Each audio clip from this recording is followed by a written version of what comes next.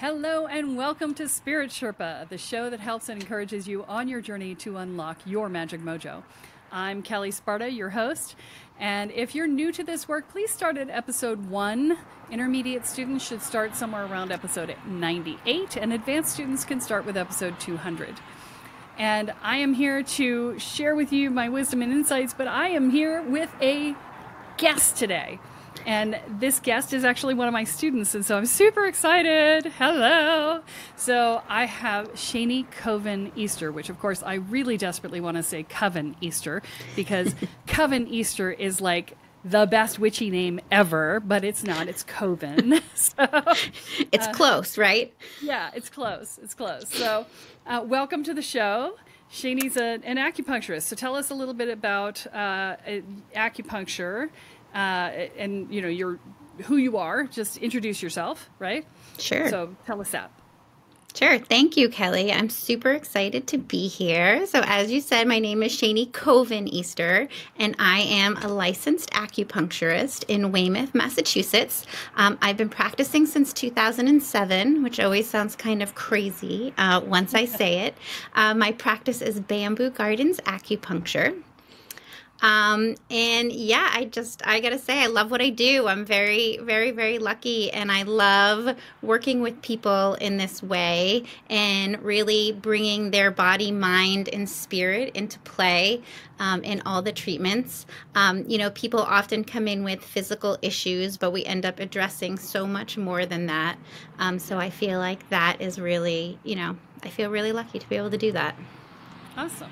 Well, and the things that aren't just physical issues is one of the reasons why you ended up joining the spiritual coach certification and doing the Welcome to the Woo program and all of that. So Shani actually went through the Welcome to the Woo program because she wanted to learn how to teach it. And so you've been through the program once, and you're going through it a second time now as a guest coach. And so, can you talk a little bit about what that experience was like for you? Yes, I mean, it's just so fabulous. I feel like you always talk about the different levels that the program can work on. So I think you kind of go through it once, you're almost not quite sure what you've gotten yourself into, right? But it gives you a baseline. It gets you to a really nice, more calm, even-keeled baseline, which is just so lovely in our super stressed out, crazy society these days. And then when you go through it again, it just gets deeper and deeper. And I feel like it really starts to unlock different things inside. And then it also kind of is it calms the internal chaos more and more. So I think it's been really awesome. Awesome. Yeah. So it's been really great to have you in the program, because as an acupuncturist, I can talk to you on different levels that I talk to most people on, because, I've got that working knowledge of the Chinese medicine system, not nearly at the level that you have it, but, I did my shiatsu certification. I have a freaking clue, right? Yes, you do. It's a clue from 20 years ago, so I do my best. But so let's talk about acupuncture, though, because acupuncture is one of those things that people know that they are like, yeah, I kind of should do that, but they don't really know why or what you would go to an acupuncturist for, or what acupuncture can treat. So why don't you tell us a little bit about that? Yeah, absolutely. I mean, I think that's one of the biggest questions that I usually get is, what does acupuncture treat? Is acupuncture good for this? Is it good for that?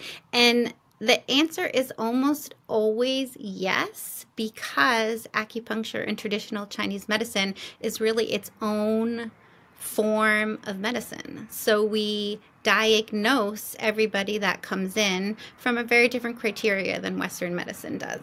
I always try my best to not sound like a snake oil salesman when I'm like, oh, yes, it can treat this, and yes, it can treat that. But it's because it really can, because everybody is unique.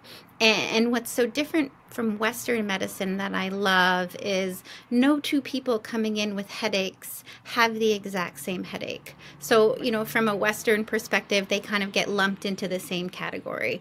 Whereas from the acupuncture and traditional Chinese medicine perspective, which I'll say TCM just to be short, is it's very unique and they're very different. So we can really get into the intricacies language of what's going on with the unique individual that's, in front of me. And also not just from what's going on with their main complaint, but also what's going on in their whole body, because as we know, everything is connected. So from an acupuncture perspective, we're not teasing out your headaches versus your stress level versus your GI complaints or your hormonal stuff. We're treating the whole person, the whole body, in every treatment.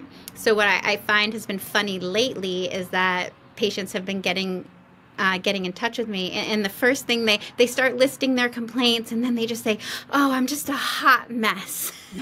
I'm like, it's okay, because we're all our own unique hot messes, and you've come to the right place, because from an acupuncture perspective, we can work with all of it. You don't have to go to 10 different specialists. We do it all in one treatment. The same doctor 6 different times, because they'll only give you 5 minutes to talk, right? Yeah. Yes, absolutely. Yeah. Speaking of hot messes and stress, I realized that we didn't mention that I said last week that Josh was going to be joining us this week as a co-host, and we had a technology issue, and he was not able to get onto the call today.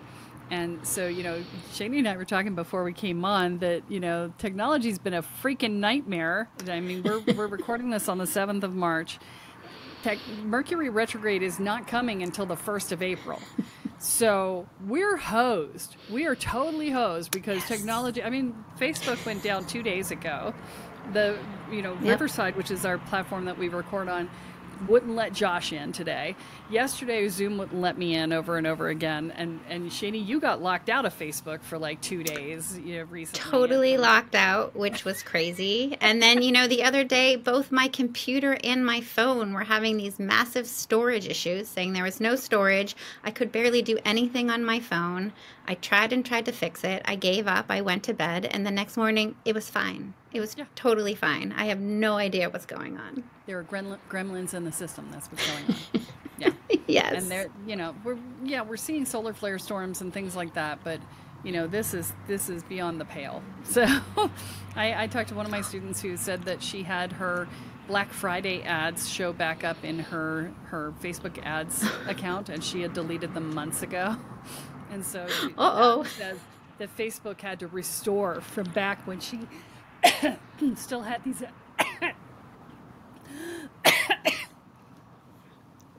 Yep, it is crazy out there. Wow. Okay. We're going to just pause for a second. Sure.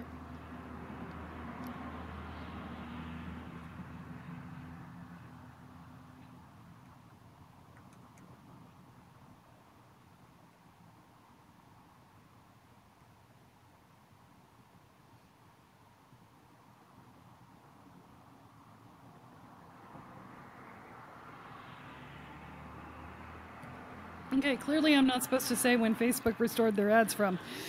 Wow, okay. Oh, goodness. My sinuses just released and went down the back of my throat and choked me to death. I'm like, okay. Oh, I'm sorry. Yeah, well, maybe acupuncture could fix that for me, Shani. It really could. It really could. Yeah, so those of you on YouTube are going to get to see that. Those of you on the recording will not. So... Anyway. Human moment, right? Human moment. Wow. Yeah. All right. Here we go. We're back. So Mercury retrograde is going to kick our butts, is what I'm saying. So you're in big trouble. Let's come back to acupuncture, because a lot of the stuff, you say you can treat everything, right?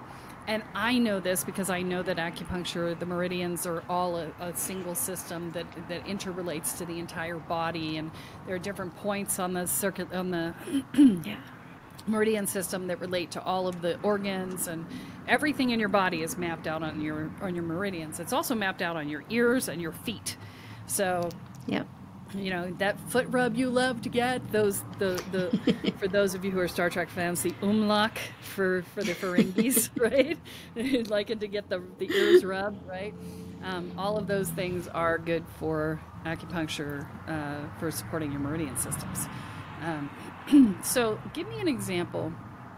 I mean, yeah, the hot mess, right? We know the hot Yeah. mess, right? Yeah. Well, so So I feel like that could be a really good segue into how does acupuncture even work, right? I mean, that's yes, another please. huge question that people ask me. So I'm just going to give you the kind of the most simplistic explanation that I give every new patient when they come in.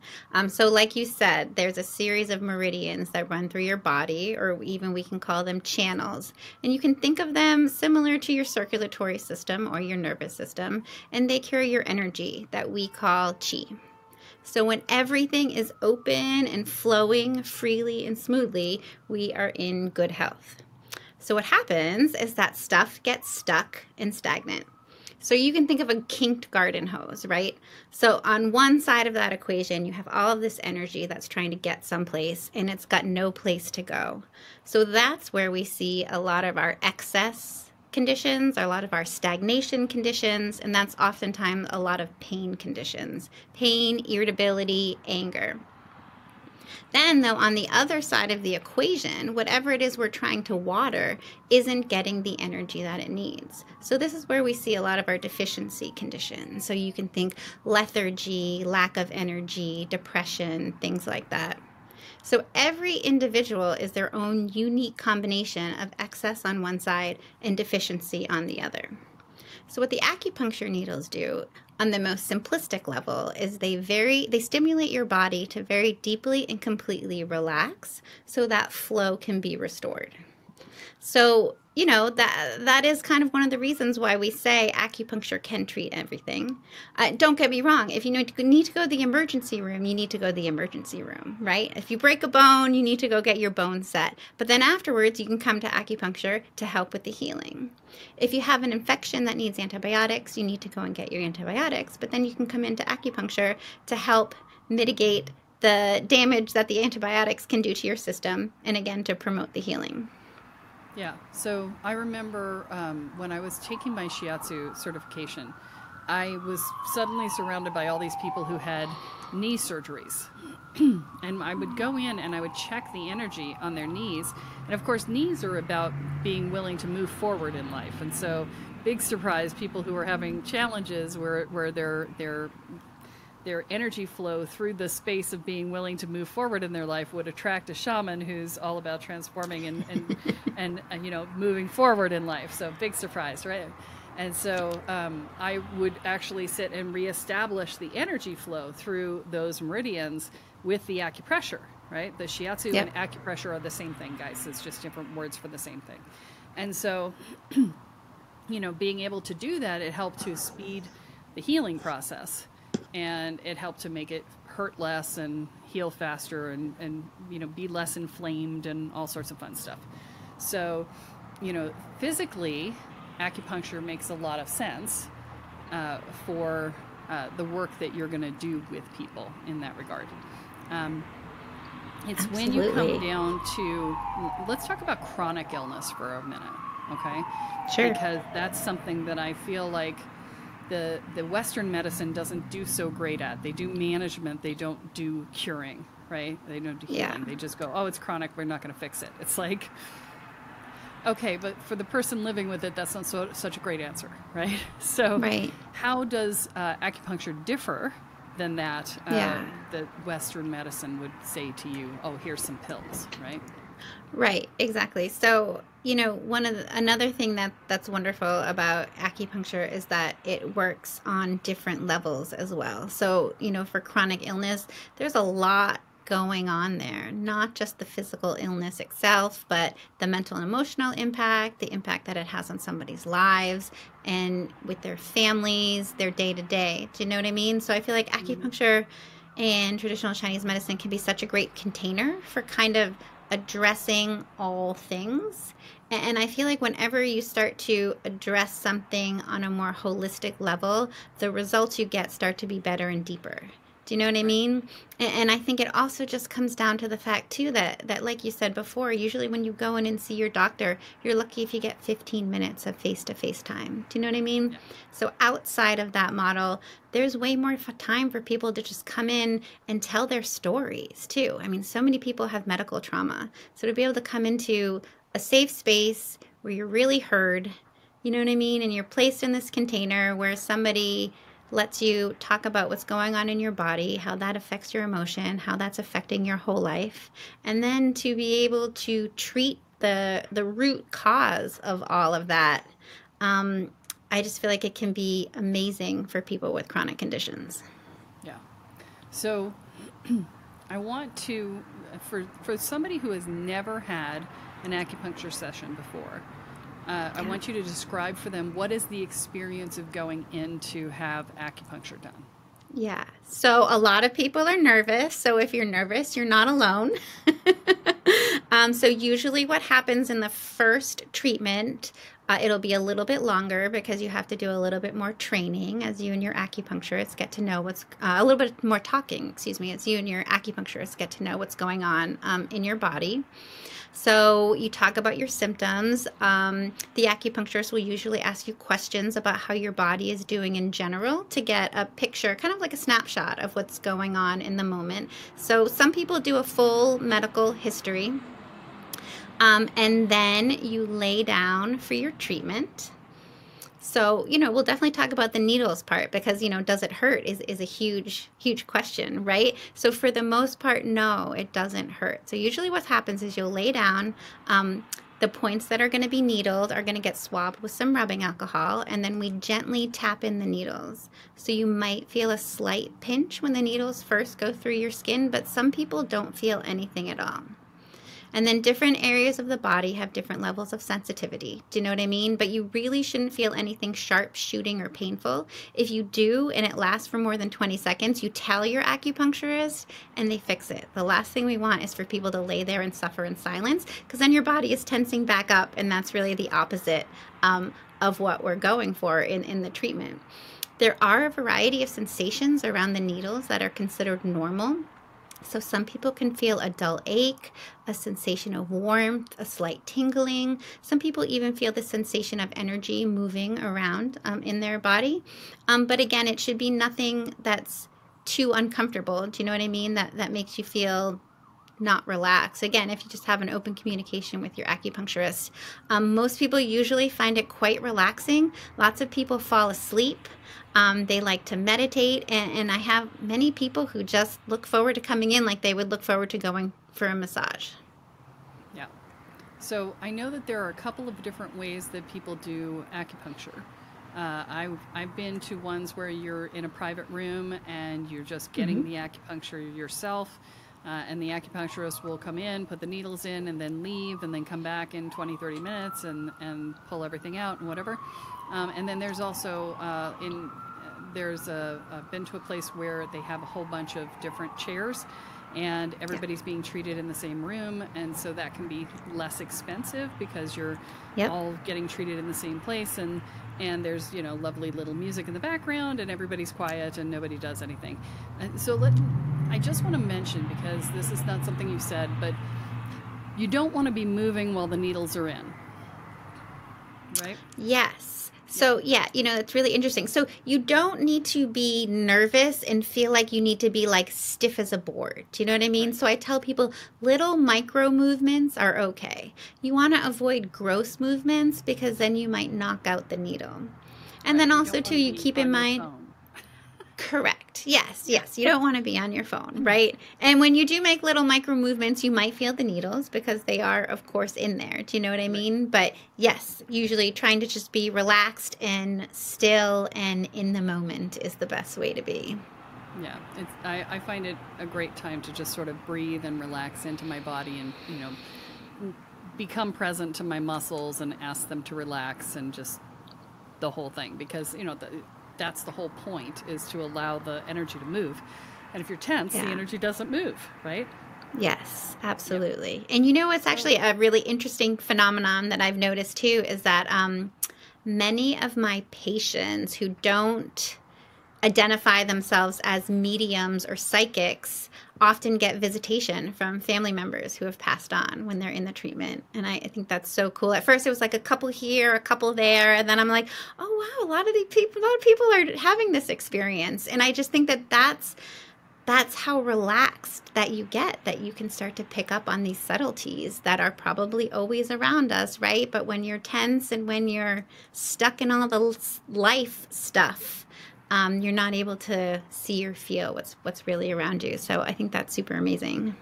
Yeah, I would say it's probably also that their energy is running at a higher level than they're used to.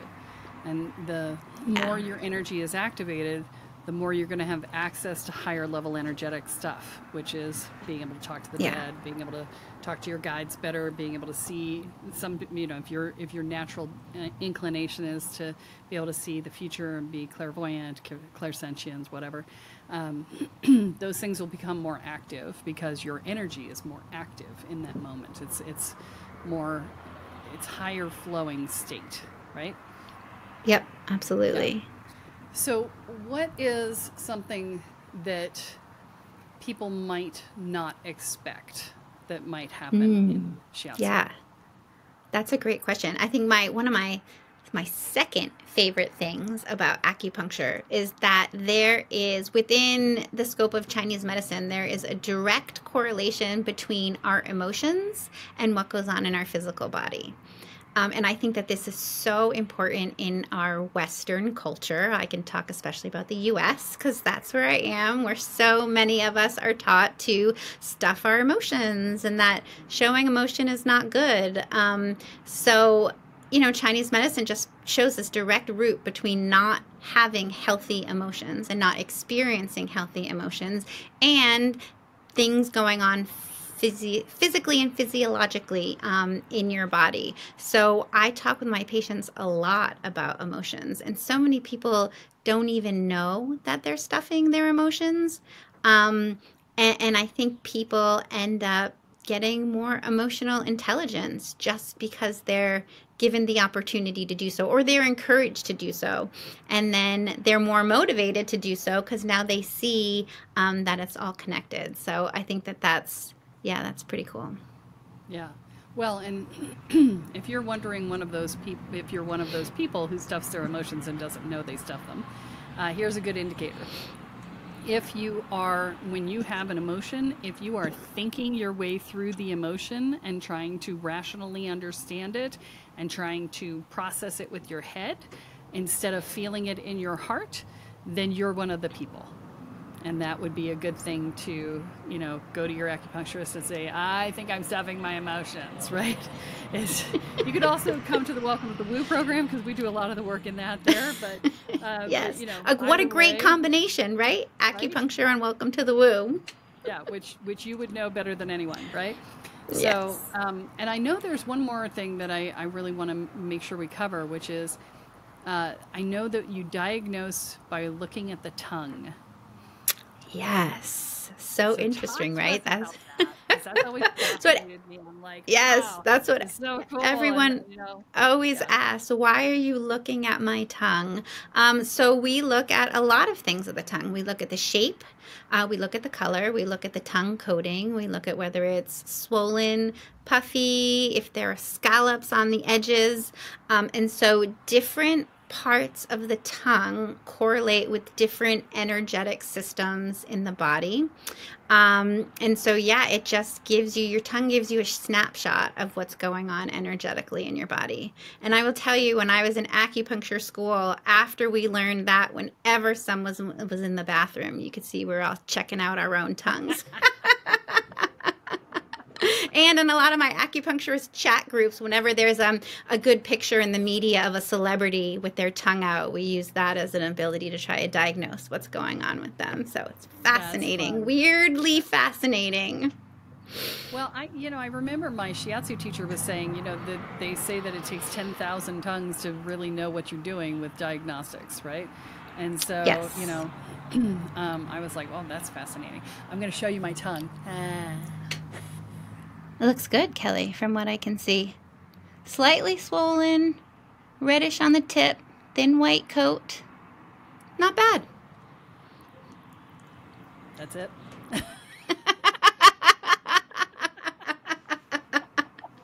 So, okay. All right.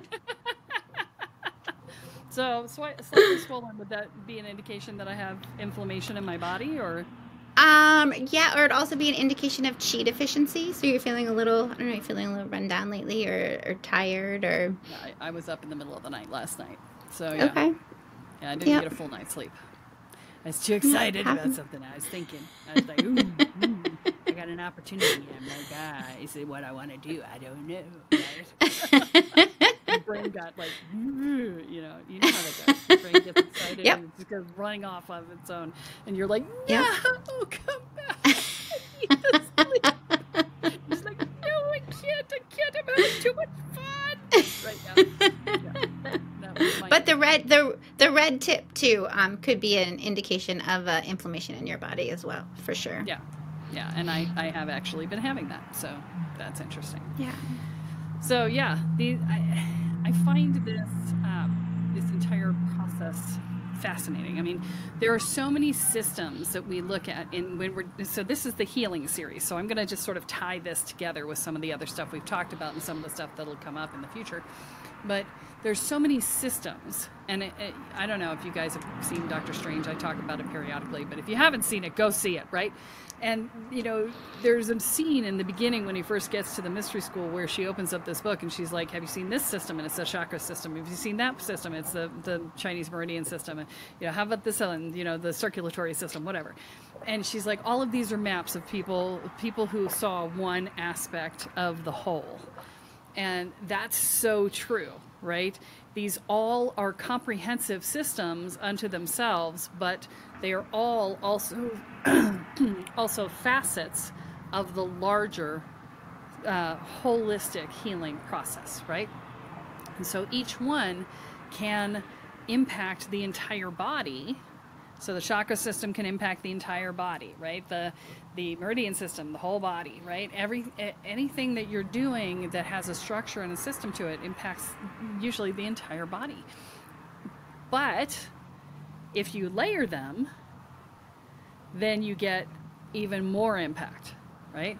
So, you know, the psychology plays into the energy, plays into the physicality, plays into the archetypal system that you're operating within.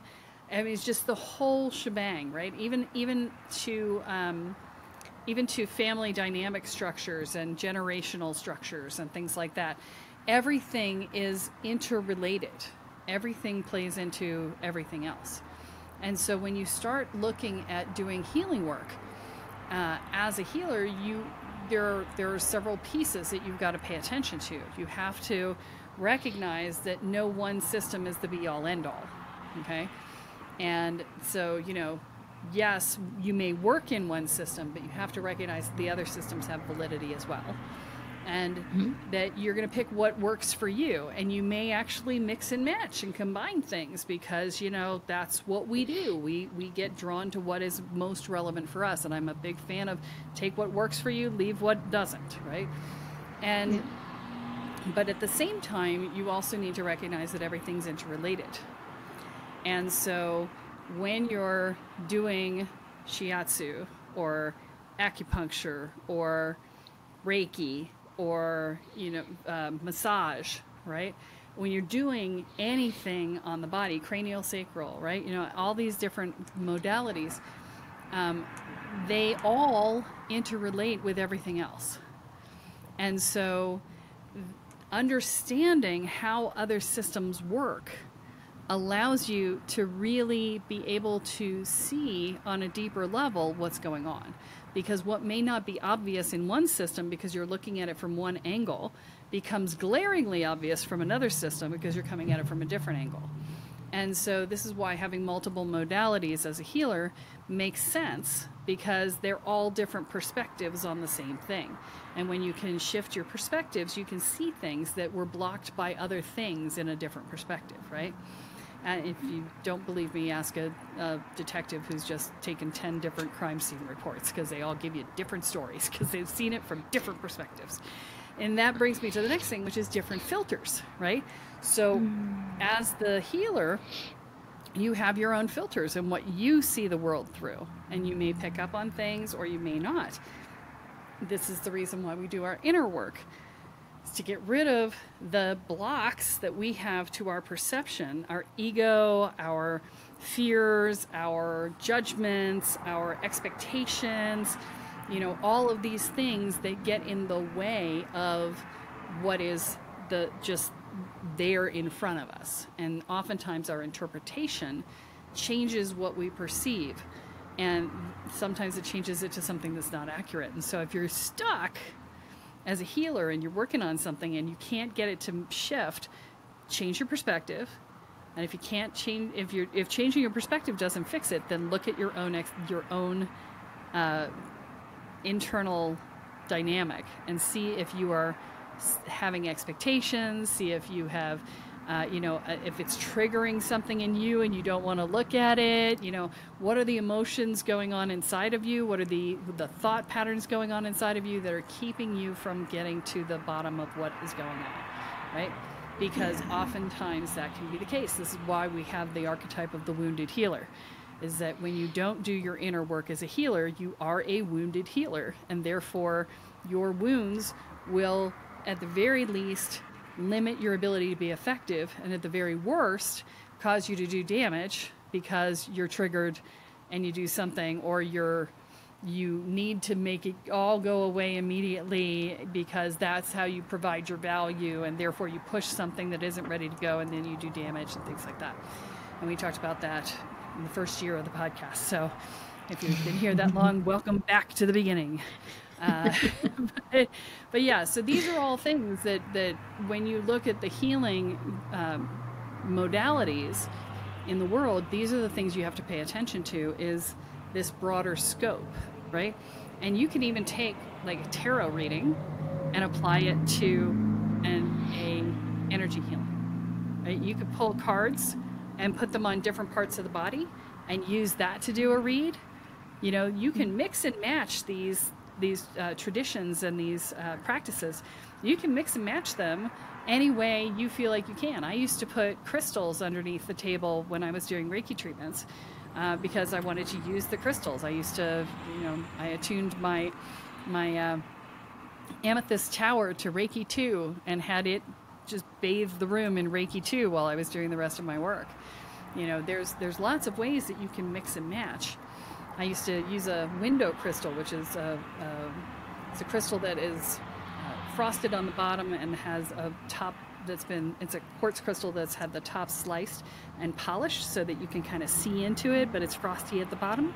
And I used to use that to see different things inside of the body before I could do that without the crystal. So, mixing and matching, it's all good. I've known acupuncturists who have put crystals in their room. I think I saw one in your room, actually, right? Yes, I definitely, I use some crystals and stones, and I use oracle cards for some people sometimes, either before or after.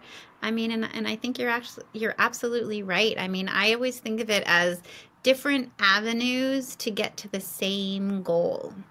Do you know what I mean? Which is someone feeling whole, complete, healthy, happy, however that looks for them, Yeah. So I know there's going to be some people on here who are further along, because we're later in the podcast, and they're going to be thinking about maybe getting an acupuncture certification. Would you recommend it? And if so, what advice would you give somebody who's just getting started? Yes, I would recommend it because I think it is wonderful. In the States, it's a 3 to 4 year either master's program or entry-level doctorate program. So it's a lot.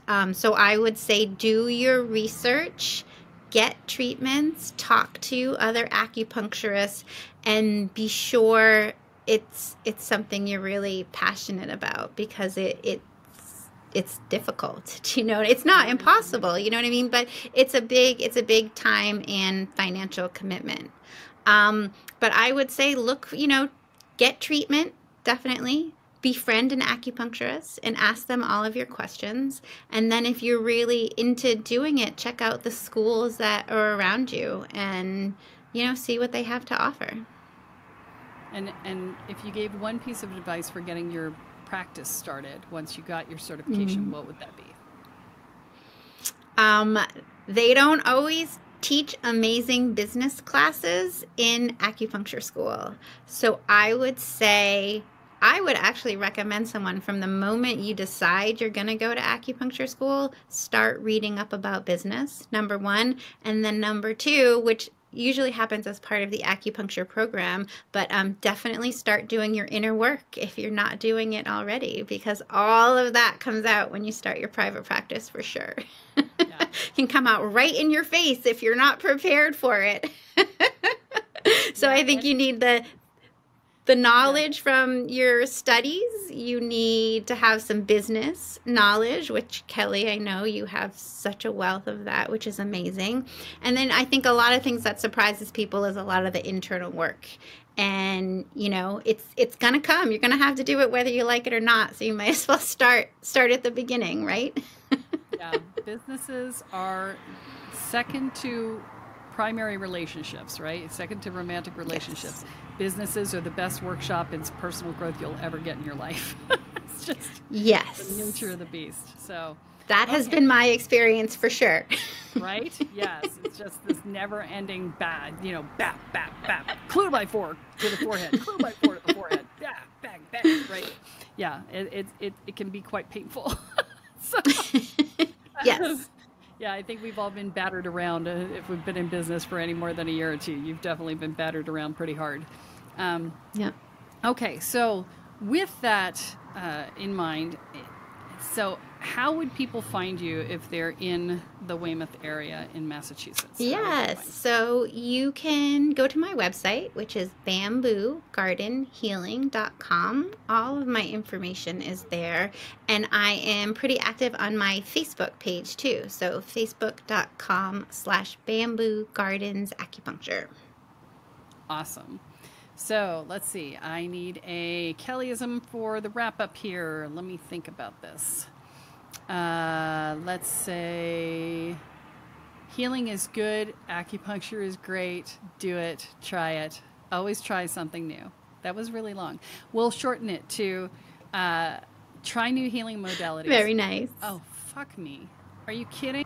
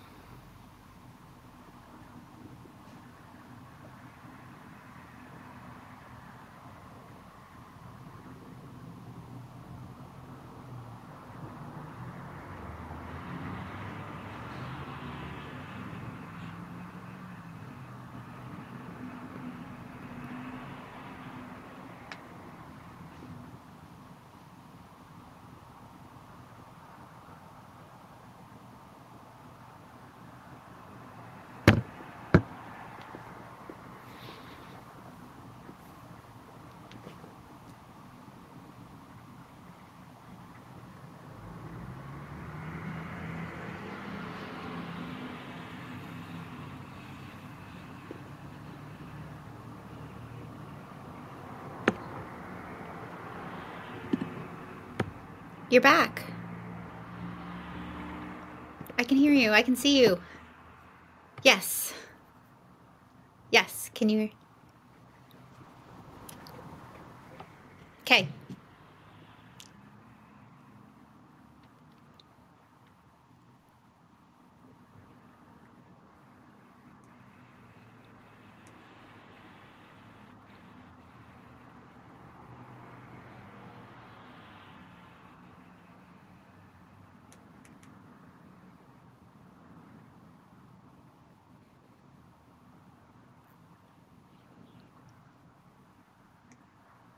Bye.